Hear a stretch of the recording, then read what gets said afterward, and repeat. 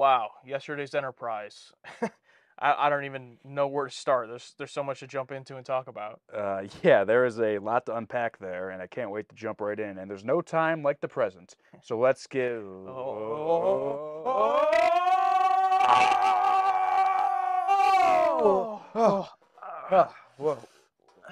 Wait, we're still. What happened? Not again. Wait, no, I'm still over here, and you're still over there. Wait, Yeah. my shirt's changed. Wait. Oh my God. Hold on. Oh. We're good. Nothing's wrong. All right. Okay, that was strange. Okay, we're good. Anyway, let's get started on our discussion about the newest Star Wars Disney Plus series, The Acolyte. What? What are you talking about? The Acolyte? Yeah, what do you mean? We just watched The Acolyte. No, we didn't. Like, Star Wars? We're not watching Star Wars. Alex, we've been watching Star Wars ever since the Book of Boba Fett got us 1 million subscribers 2 years ago.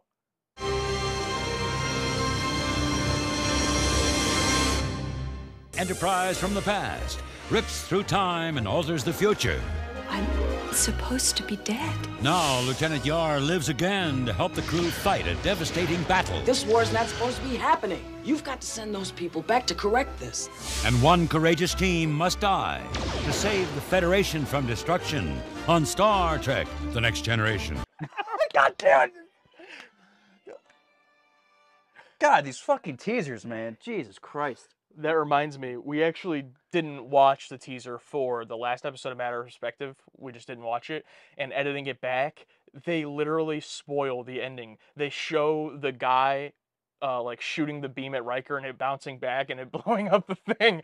Of course, that's not in context, but they show that happening. Yeah, I'm sure if you watch the teaser and start watching the episode, you probably put it together. Yeah. What happened? It says something like, it might cost Riker his life, and like shows it blowing up. Oh my God. I mean, that's bad too. That's bad. It's terrible.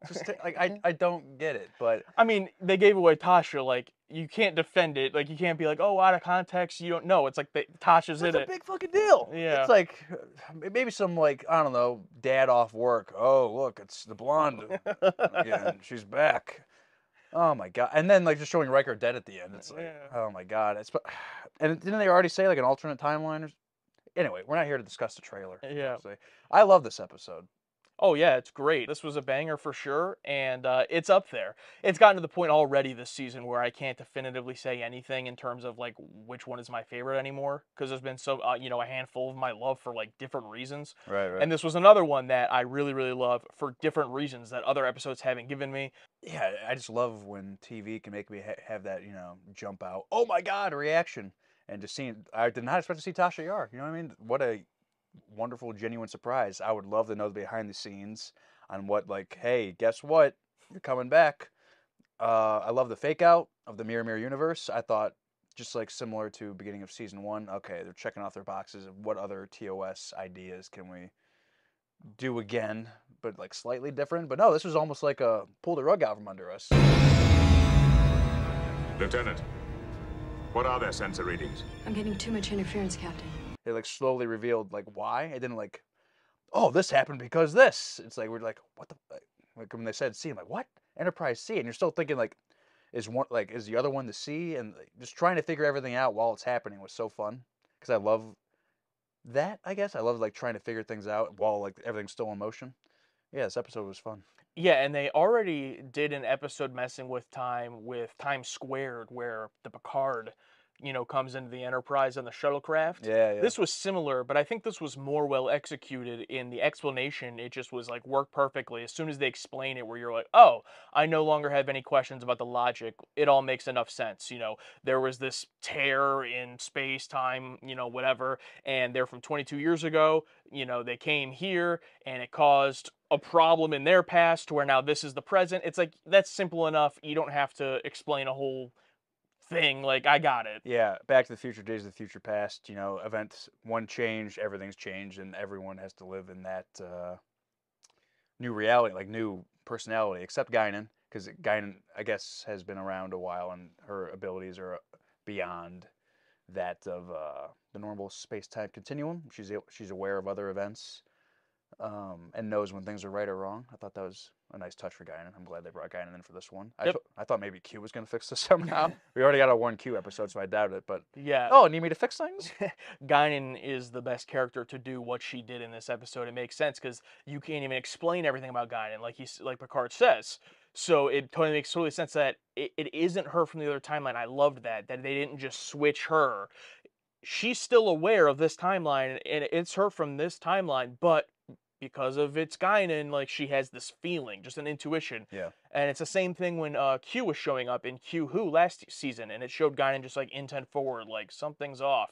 I love that she just has this intuition, and is enough to where you trust it, and Picard obviously trusts her. It's the same bridge. Nothing has changed. It's wrong. One of the best scenes of the episode, them two in his quarters, where she's like, "You've known me for so long, you know I don't just go off of whimsy, you know, it's up to you if you trust me." And ultimately he does. Yeah. You know, against the advice of Riker and other people on the ship. It makes sense that Worf's not there, but Troy not being there was just sort of odd. And We have no need for counseling. There's a war. yeah. There's a war. I don't have time to listen to your bullshit. I wonder if there's a behind-the-scenes reason, or if they literally just had nothing for her in the episode. But that was but then, like, why have her at the beginning and end? It was just Just show like, we're back to normal. yeah. I mean, there has been episodes before where she's just literally there, Yeah, no yeah, lines yeah. at all. But I think that's so fascinating. Like, okay, we have to reimagine 22 years of the Enterprise, 22 years of people's lives. Like, their reasons for entering Starfleet. It's like some are going to be there because they wanted to go out and like explore, but now it's like people are enlisting to like basically go fight.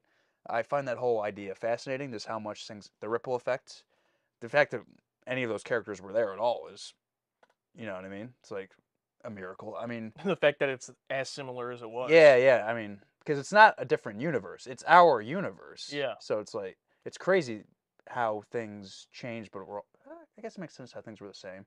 Because some things remained exactly the same, and oh, by the way, there's this giant war going on. Yeah. Dead people are alive. Some people aren't even there. 40 billion people have 40 died. Yeah, from this one event, and it's the whole trolley incident. Basically, it's like, do we send 125 people back to die, or do we leave 40 billion that are dead already dead? Because they only know this as their existence. I've talked about this, I think you privately, and just maybe on here, but like the idea of like another. That's why concussions are so scary. The idea of like a different existence of you being, or just like one event changes or one memory is no longer there, or different, and like you're not the same person. You know what I mean? Yeah. That scares the shit out of me. Well, also the idea too of you're only the present.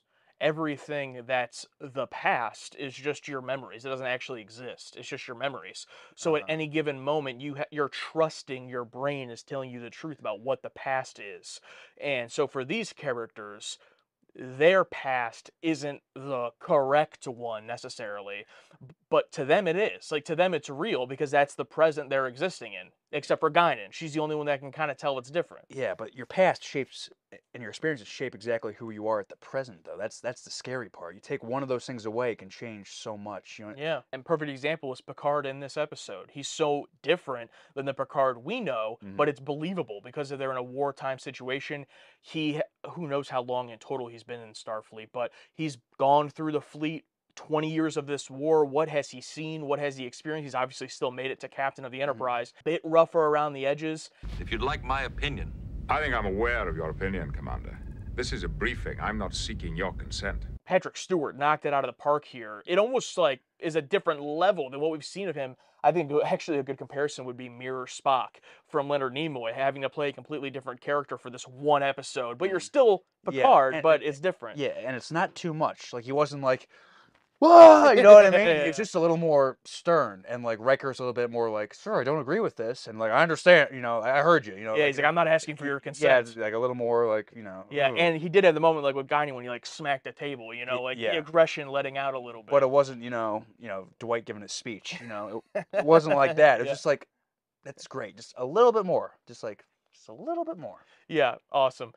Wesley wearing a uniform, it's a nice touch. They all had different uniforms, which I thought looked really cool. I like the belt. The belt was my favorite. That belt was badass. I want one of those. It definitely gave me 90s low-waisted jeans vibe belt. Everyone in the 90s, you know, was very like, but the whole look of the episode, it felt like it could be a movie, a Star Trek movie. It all looked cinematic, polished. The lighting was great. That one shot in particular where the light on Picard's eyes, I'm like, this is a TOS shot. Yeah, he stepped right into the light, and Yeah. the light was up here. I'm like, I don't, maybe it wasn't a direct homage, but I was just like so happy to see it because, you know, I'll be honest, like I'm missing that cinematic feel, whether it's a 60s feel or specifically to Star Trek, I don't know, because I haven't watched a lot of 60s TV, but that feel is really missing a lot in TNG. And as much as I love the character stuff and the plot, you know, all that, you know, the bridge being so bright and everything looking like a TV show, you know, TOS just had like this gritty feel that I felt like this episode was able to capture, but now it's like when something shows you what it can do, and then we go back to the regular bridge at the end, and now next episode's probably going to be that regular bridge. It's like, but wait, you showed me you could do that, you know? Yeah, I mean, it's Star Trek showing us the bright future, right? And apparently, I've heard New Trek is dark and grim, so you'll get that eventually, and not like good dark and grim, like bad Yeah. dark. But it doesn't have to be like dark and grim. Like TOS isn't grim. It's just like, Oh no, I mean, but the bridge in TOS was lit up pretty well. It's just like there's few scenes where they weren't in the bridge, or even some on the bridge when something goes wrong, the lights would come down. We need more problems on the bridge for the lights to go down. yeah, I think the word I'm looking for is atmosphere. TOS just has an atmosphere to Okay. it that thus far I haven't felt in TNG until this episode, and I really felt it strongly here. Yeah, camera work is great. There's a few shots where like Tasha's walking in and it's on her reflection, but like also in the reflection is Picard's reflection off his monitor, and then like pan zooms. Even before the crazy stuff starts happening, it actually led to a great reveal because I think it was the same shot where it's like Picard, rack focus to Worf in the back, Yeah. rack focus back to Picard, and then once things go whoa, and then they do the same thing, rack focus on Picard, rack focus to Tasha, different lighting. It's like, oh shit. And God, I'm sorry, I love that fake out. I love the whole mirror fake out. I just can't get over it. Where it's like, as much as I want two Enterprises, you know what I mean? And like the two Guinans have to come together to resolve this issue where they both think, you know, like one's, you know, it's Spider-Man. I mean, but basically the one's like, one of you's like a lion, one of you's evil. Like, I think that'd be super fun. Yeah, for sure. I think it is funny that we're coming with that perspective. There's probably a bunch of TNG fans that didn't even watch Mirror, and you know, Oh, maybe. they didn't catch that at all. Maybe, yeah, because it's the same thing. I mean, yeah, it's very similar. Yeah. I guess we gotta give a shout out to our boy Worf for his prune juice.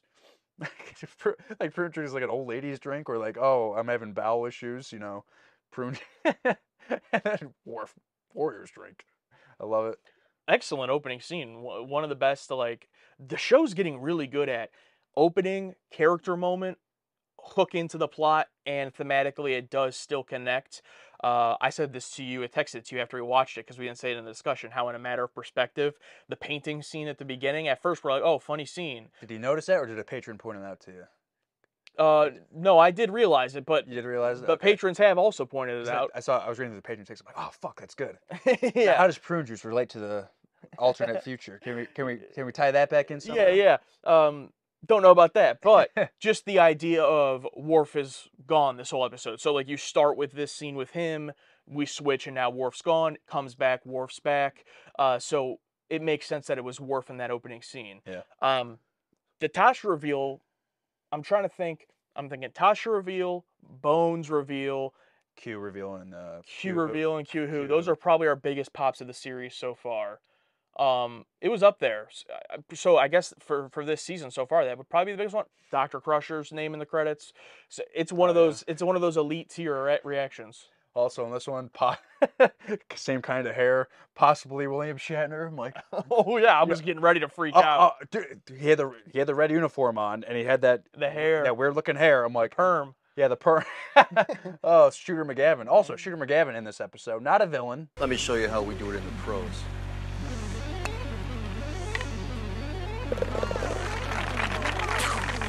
Jeez, that better hurt.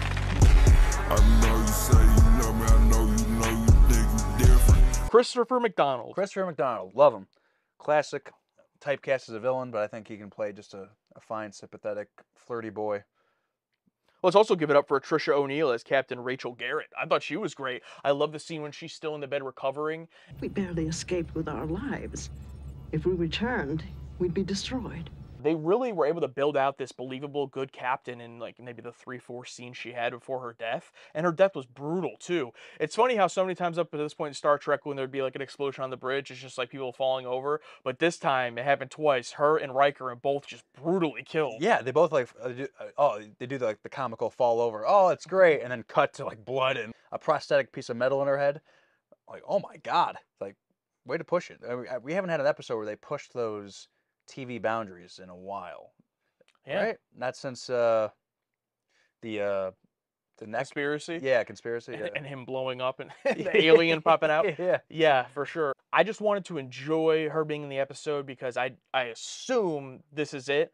Although the ending makes me question that, but we'll get there in a little bit. But Denise Crosby, how do you think she fits into where TNG is at now? Because first 23 episodes, it's quite a different vibe for a lot of it. Yeah, it's weird. I would love to see her back with the regular crew to see how she fit in, because she's going to fit in the wartime Enterprise just perfectly. Fair, You yeah. know what I mean? And now with Worf stepping up as security officer, security chief, whatever, I'm just picturing what would she be doing with our crew now? Like, I don't know. I mean, I miss her obviously, but You're saying if they did do the Gamora and she came back? yeah, in, like what would okay. she, like I think that'd be just a fun continuing storyline where she's just trying to fit back in, and because it wouldn't be regular Tasha, it'd be, I mean, it's regular Tasha, but to another level, because it's wartime Tasha who like left 20 years of war. I mean, she already grew up on this tough planet, and now she goes into the Enterprise or into Starfleet when it's like wartime. It's like she probably thrived there. Yeah. And then to go into this world where it's completely different, and then she has to, I don't know, watch the tapes of the last 2 seasons to catch up. See her past self die. See her, yeah, like the beginning of Loki, just watch herself die. I think that would be extremely interesting. I thought Denise Crosby was great. There were definitely some people when we did get to her death episode that were like, "Oh, I don't think it's any loss at all. I never think about Tasha." And that comment actually surprises me because the people commenting that presumably knew about this episode, so that's interesting. But even that aside, it was kind of like when Dr. Crusher returned. It was kind of like right back into like, oh yeah, this is Tasha. This is her role. Yeah. They didn't really change her character that much, and I liked that because we got to see Tasha in this later episode. I agree with you though. It would be nice to see her in our actual cruise bridge and our actual show. Don't think we get that, unfortunately, but I don't know how they pulled it off, but I guess just to be able to do it is awesome. I mean, just to be able to bring someone back like this. I would say it's never been done, but also because no one's ever left the show before her. So yeah, I think, I mean, it's Star Trek. It's what, 24th century, 23rd century. They can, I think 24th. They can do something to bring her back. Make the amends. Gene's gone at this point. We have this great guy. His name's Cliff Bowl. He can direct some good episodes for you. Yeah. But no, who's the one guy? He's Battlestar Galactica guy. What's his name? Ronald Moore? Ronald Moore, because Ronald Moore worked. Yeah. Yeah. It's like, hey, it's a little different now. We kind of know what we're doing. We have a good team. I wonder if coming back to do this episode, she realized that or got a different vibe. I would also be curious to see, behind the scenes or interviews or something. I'm not going to look it up right now, but, one day how she felt about it. And if people, have said that I know she had regrets about leaving the show, but did she have regrets, especially because of coming back for this episode? I would be interested. I don't know. Yeah. How much or if ever she appears again in Star Trek. I never thought she did. Like, not that it was completely off the table, but I was always like, oh, she's not coming back. So, like, her being in this, and now it makes me think, like, how many times does she come back? Because it doesn't show her die. No, it doesn't. Which is very, I feel like, deliberately done. Her and the guy that she falls in love with, Shooter, neither of them are shown after they go through the thing. Or their corpses are just somewhere in this wreckaged ship from back in the day. Because we are told that it does, blow up. It is destroyed in our timeline. Yeah. But they could have survived. They could have taken a shell crash. They could have done something. And plus, we'll never know because the crew that exists now, whatever happened back then is just whatever happened for them. You know what I mean? It's like, oh yeah, true. So there's no reason to bring it up. It's like, oh yeah, that happened. So it might be completely different. But true. You know what I mean? Yeah, because I was thinking about that. Like, we had never heard about the Enterprise C before this episode. What happened to it? I just assumed it was just decommissioned eventually. Yeah, it's been 100 years from what, A to D. Yeah. So, Yeah, I wonder. I don't know, man. Now my brain's freaking Yeah, out. you leave it wide open. Yeah. There's room for anything could happen. I guess I wish I would have liked to see a second farewell, or like like our timeline and that Tasha. Although it wouldn't hit the same because it's not our Tasha. You know what I mean? Yeah. I don't know what they would do there. Or even with that crew on that bridge, like they don't really get much of a goodbye. She spent time with that crew. She has the really nice scene with Data and the turbo lift, which I mean, them just having a scene together is like, thank God, that's so awesome because Data doesn't have a ton to do here in this episode. Yeah, no, he's kind of just straight laced, And he's the expositional, for the most part. Yeah. But having that scene with Tasha was excellent and cool to get to see Guinan interact with Tasha since clearly that's hasn't happened yet. And kind of shitting on the the season 1 episode, died a meaningless death. It's like, ugh. I wonder how much meta was involved in that in terms of like, yeah, meaningless. You fucking left the show. Yeah, meaningless death. And she's like, yeah. I'm surprised if Whoopi just threw that in there on her own. She had personal feelings about it. Why did you leave I wanted to be on I wanted to be a regular on this show. I do love Tasha and Shooter McGavin's relationship. This whole like destined to die lover relationship going on. It's like these two people are not supposed to be alive right now for completely different reasons, and I like how they like bond over that, and they possibly die together or continue to find a new way to live together. I thought that whole thing was great. Another small moment I really liked was Dr. Crusher examining Captain Garrett. You need at least another 24 hours. Nonsense. Doctors always overprotect their patients. And captains always push themselves too hard. I love that back and forth because usually you only see that with her and Picard because he's the captain there. So getting to see with another character we don't know was nice. It reminded me of the scene they cut out of the bonding, which we reacted to, those deleted scenes where she's talking with Worf about, but that didn't make the cut. This one did. It was very similar vibes, so I like to see it. Yeah, I'm glad a version got out somewhere. But I just wished two things. One, that more characters died before the ship got through the wormhole.